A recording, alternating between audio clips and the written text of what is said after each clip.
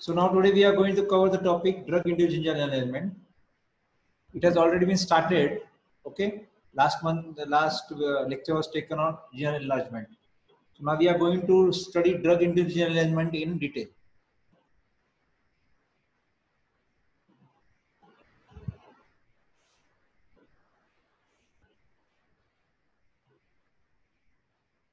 Now there are two ways how the enlargement occurs. It is just because of the growth of the cells or growth in size of the cells. If because the number of cells increase, it is called as gingival hyperplasia.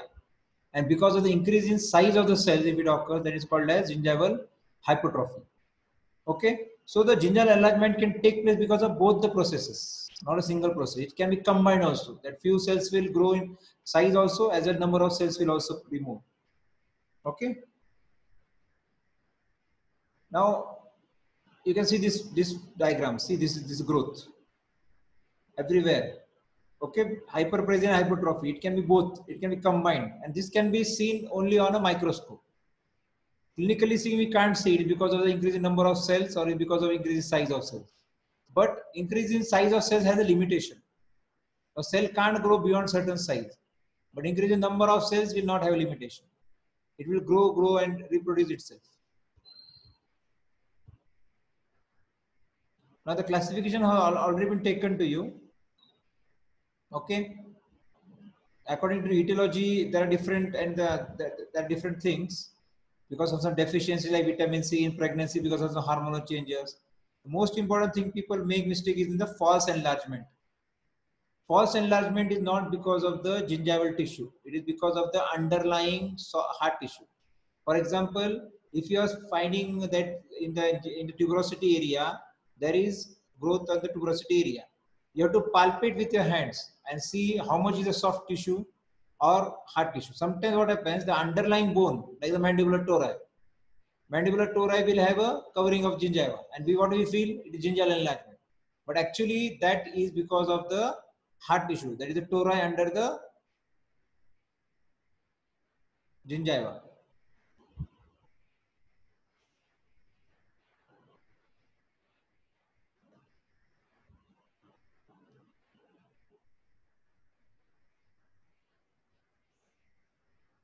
Now, drug-induced gingival growth occurs as a side effect of systemic medication. Like what happens, we are giving drug for a particular disease. Like we are giving drug for diabetes, we are giving drug for hypertension, we are giving drug for any other as a painkiller. We are giving some antibiotics. So this drug will act in a different way in a particular human being, and that will lead to gingival enlargement. So in the past history, three types of drugs have been seen to create gingival overgrowth. The one is anticonvulsant drug like phenytoin, forbiton. This will create growth of the gingival tissue. The other is calcium channel blocker such as nifedipine, that is used in case of hypertension. And third is immunosuppressant drug like cyclosporine. Cyclosporine is used in case where there is the organs has been donated or means after organ transplant. So to prevent the organ from being rejected, we give an immunosuppressant drug like cyclosporine. Okay. So now these are the things that really matter, that what is the dose of the drug given, for how long it is given, and what is the concentration of the drug in the saliva as well as serum. After passing to the biotransformed liver, what is the concentration left in the serum? So these factors in the drug will matter. Okay. The other things like age. Age is not a major factor because few diseases occurs in a very older age. Okay, like hypertension, everything. That time the drugs are given. But few things like epilepsy can occur at any age. Okay, but there is a genetic predisposition, like few HLA antigen, genetic markers, they are present in few people and they are not present in few people. So accordingly, not all the patient taking the drug will have the disease. That there is the percentage, like if 100 patients are taking nifedipine, 20 people will have the disease. Okay, and these are the additive factors like oral hygiene. The poorer the hygiene, okay, The poorer the hygiene, there is more growth. Sometimes there are two factors. One is the inflammation of the tissue and other is because of the drug. So both combined will give to more gingival overgrowth. Okay. There are some hormones in a female patient. This can be one of the reasons for the growth in the gingival tissue. Then can be chronic irritation because of some. It can be because of some like a bridge that is causing continuous irritation. That can be one of the cause for the growth. Okay. Now the diagnosis of drug-drug enlargement is mainly based on its clinical appearance, medical history and histopathology features. But every time we can't take a histopathology when we're doing clinical work. So the clinical appearance is very, very different from the inflammatory enlargement. That I'll show you to some photos. Medical history is that if you take a medical history, now at least 40% of the people are having hypertension after the age of 40 years. Then after taking the history, we should check out, are they taking calcium channel blockers? Since how long they are taking? How is the oral hygiene of the patient? All this has to be checked when you are taking a. So what are the symptoms? The first symptom the patient is like it is not aesthetically pleasing to the patient. The second thing is the discomfort. And because of the growth of the tissue, there is intermittent speech and chewing. And because of food lodgement and because of it is not patient not able to maintain properly, what happens? The patient, if you are not able to maintain properly, there will be accumulation of food particles and that will lead to halitosis. So if you can see this diagram, you can see the normal gingiva. This is knife edged. So whatever you are going to eat is just going to spill over this. Okay, or just going to be easily, when the patient chews food here, it is going to just go above the gingiva. So there is no accumulation of anything over this tissue. But as enlargement occurs, in case of periodontitis and inflammatory enlargement, though the enlargement not much, still you can see there is more plaque accumulation here. Now in this case, if you can see, there is so much of growth of tissue that everywhere there is food accumulation. The cleaning, maintaining of the tissue becomes very, very difficult. It is not a self-cleansable tissue. This is a self-cleansable tissue. Whatever we are eating, the first bolus will be cleaned by the second bolus. But in this case, if you see, there will be more accumulation. That's why there is more halitosis. Now this is very important. There is painless bead-like enlargement of the interdental papilla. Bead-like enlargement. Extend to the marginal gingiva. Massive tissue fold covering the tooth. So because of the growth, it will cover the tooth and it will look like a bead. Bead manje money. So it is gold, round. Mulberry shape, firm, pale pink, resilient.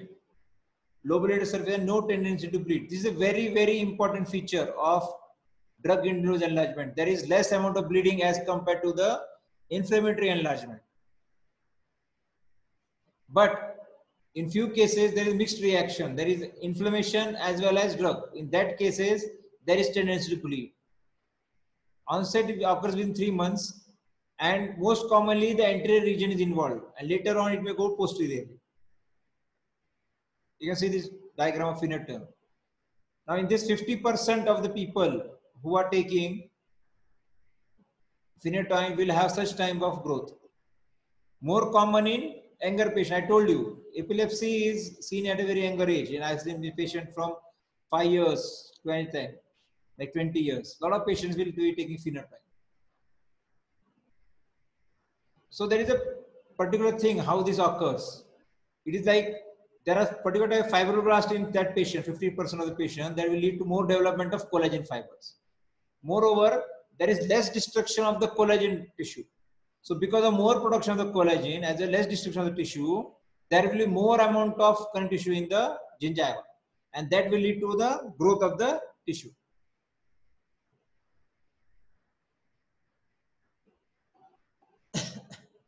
Now you can see cyclosporine. Cyclosporine occurs in 25 to 70% of the patient taking cyclosporine can show enlargement. Cyclosporine solution experience earlier onset of gingival than using a capsule. Okay, if the patient is using solution, there will be more enlargement as compared to patient taking capsule. As I told you, immunosuppressants are given to prevent organ transplant rejection. Reversibility inhibit helper T cell. Okay. More vascular connective tissue than compared to phenytoin-induced enlargement. Now, this is a comparison two types of enlargement.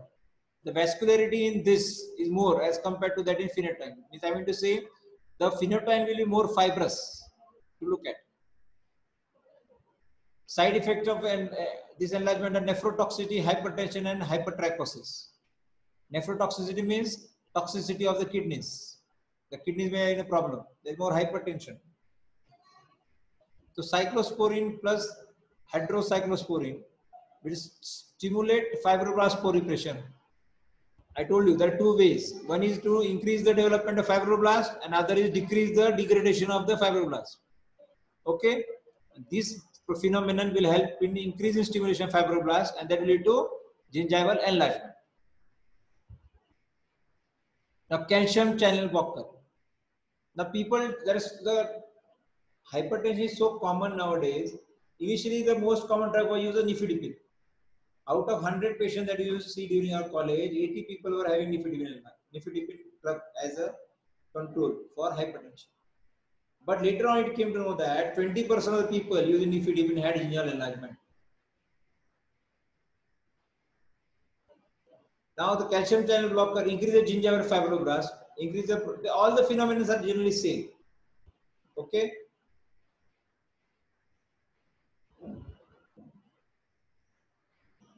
Now, there are some antibiotics, if taken in a long term, like erythromycin, hormones, have been also shown to show gingival enlargement. But there are very, very less studies. Now, this is a table. Okay. In the systemic drugs that cause phenytoin, cyclosporine, nifedipine, these are most common drugs. Now, as the studies are going on, the next generation of nifedipine is amlodipine. But as in these 20% patients are affected, in that 5% patients are affected. Okay, so in that only 5% patients are affected. So pathogenesis, it stimulates the proliferation of fibroblasts like cells and epithelium.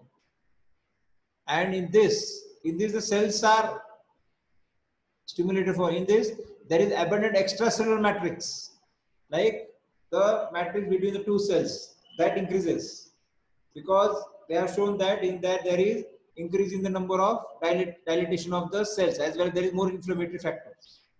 So in this 50% are affected, in 25%, these are most important things you should visualize. So we should always not say that patient taking nifedipine will have enlargement.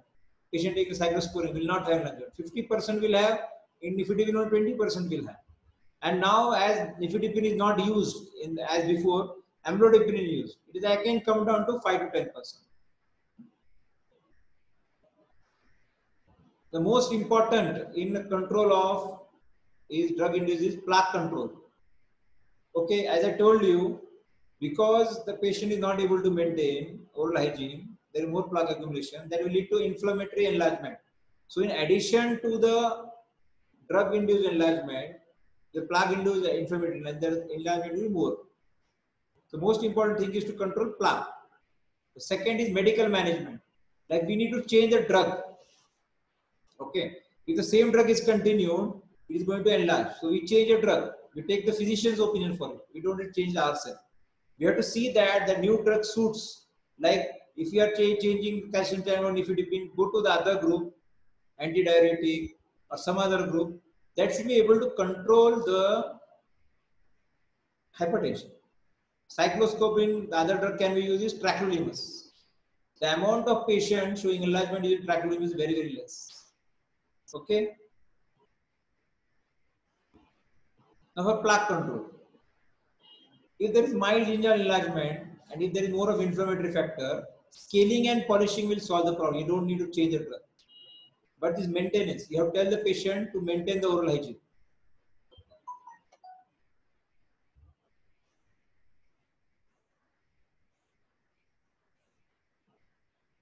You tell the patient to maintain the oral hygiene, because if the patient maintains the oral hygiene, then only the less amount of enlargement. Okay, mouthwashes like chlorhexidine can be given. Now, generally these drugs, immunosuppressant drugs, everything, the phenytoin is given epileptic patient. They don't maintain that much of oral hygiene. So you can add mouthwashes to this kind of patients. Toothbrushing is very, very important.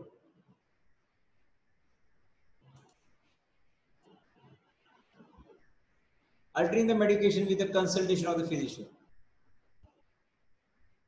Now, if you do a first, like as a first phase of therapy, that we are removing all the plaque, calculus, whatever is in the oral cavity.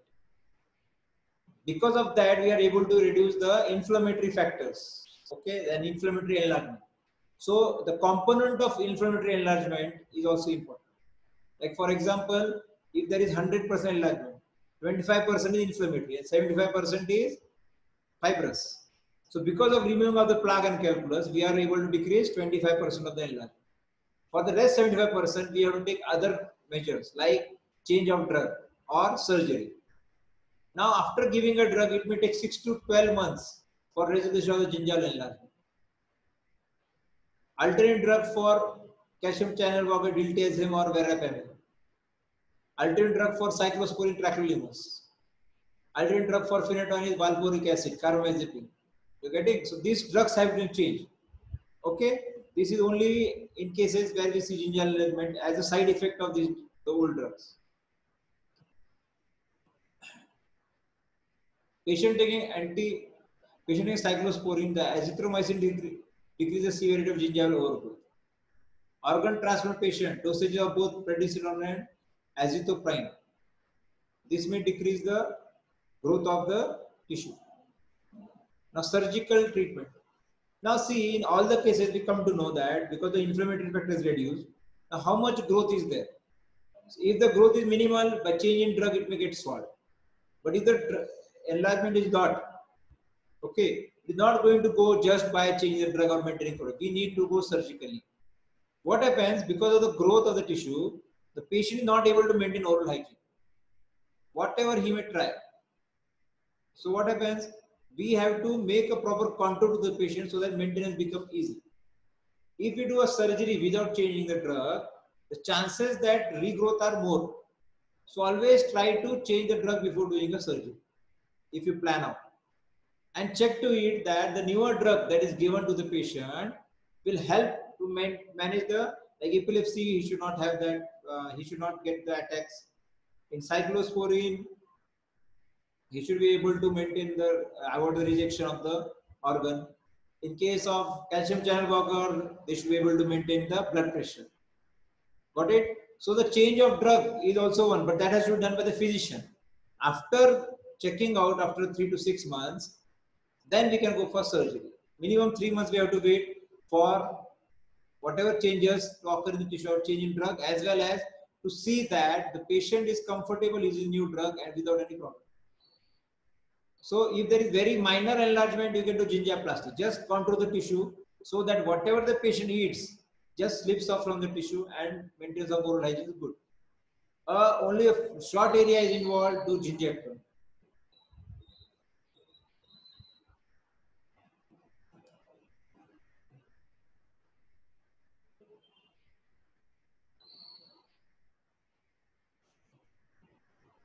A short area is involved, then is gingivoplasty. And if periodontal flap is involved, means if entire mouth is involved, the enlargement is very, very large, then you go for a flap snip.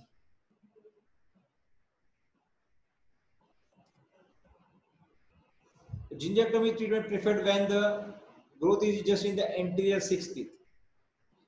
Okay, there is no evidence of attachment loss, there is no bone loss. Okay, then we can do gingivectomy. But the amount of keratinoid tissue, see, gingivectomy main thing is what? Attached gingiva should be minimum 3 millimeters. Okay, so there should be at 3 millimeter keratinoid tissue should remain after surgery. So now, if the patient comes to taking drug known to cause gingival enlargement, then you first check the oral cavity. If there is not present, gingival enlargement not present, explain the patient that why maintenance of oral hygiene is very, very important for them. If you see enlargement, reinforce oral hygiene, give chlorine glucose rinses, changing group training, and if necessary, give drug substitution. Then call for re-evaluation after 2 months or 3 months. If gingival enlargement regresses, ask the patient to maintain oral hygiene and professional recourse. But if there is enlargement, then divide. There are two things. Small area is involved, there is no attachment loss and no bone loss. There is adequate amount of attached tissue, then just do gingivectomy.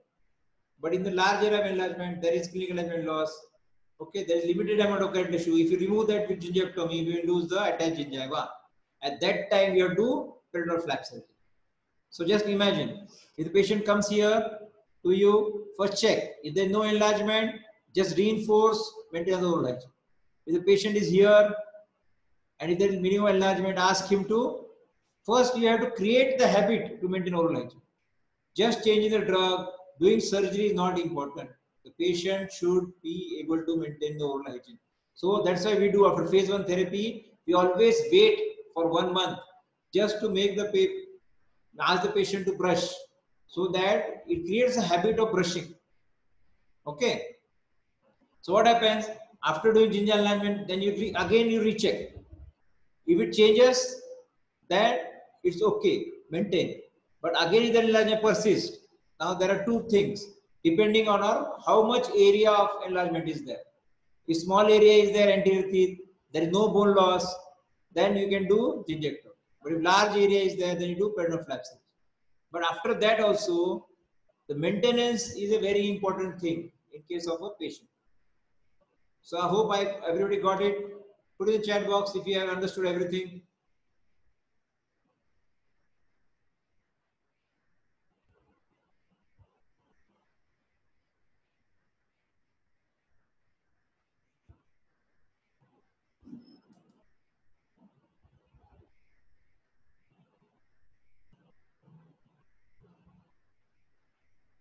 Not able to see your.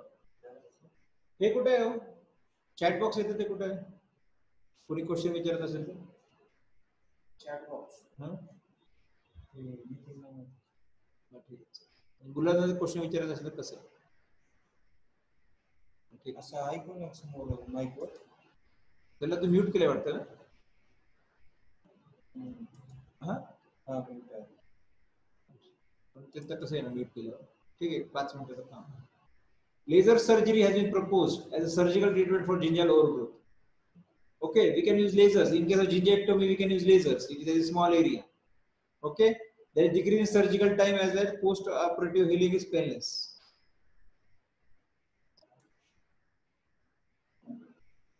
Now, good oral hygiene for preventing and retarding recurrent gingival enlargement is important after oral surgery. See, I'm telling you, just doing surgery, changing drug is not very important. This, we as a dentist, we forget telling this to the patient that maintenance of oral hygiene is very, very important. So these are the risk factors: poor oral hygiene, periodontal disease, periodontal pocket, gingival inflammation, degree of dental plaque, duration, dose of cyclosporine. So these are the important things. Like if there is disease, already there is disease, and if you are giving a drug, that will lead to more enlargement. So always, whenever giving these drugs also, we should check the oral hygiene of the patient. So I think it can be mandatory, as the physician don't know, but always do a dental treatment before starting this amount of drug and ask the patient to brush so that amount of enlargement cases because of drug will be less. Now, if you continue the drug if you continue the drug even after treatment, there are chances of growth are more. But the more you control the plaque, okay, the better the results.